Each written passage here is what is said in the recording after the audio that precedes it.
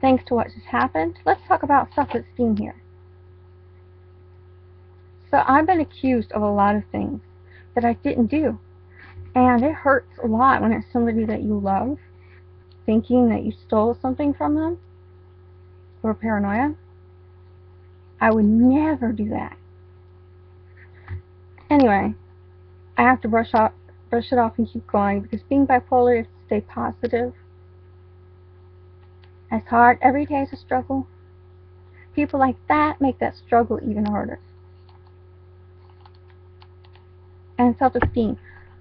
A few years ago, I just decided, you know what, I don't give a fuck what anybody thinks about me. Because to me, I'm fucking awesome. Who fought with me? Me.